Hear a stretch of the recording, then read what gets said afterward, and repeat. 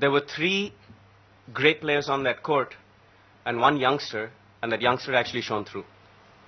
And I actually tip my hat to Adam today because Radek played well, very smartly. He led the team, but Adam really stepped up and played excellent today. So he did really well. Every match is different, so we go out there and we, play our best. Sometimes it doesn't work. I think personally, the way I was been playing the past few weeks, I could have definitely, played better. I don't think I really played the way I was playing, especially in the US series.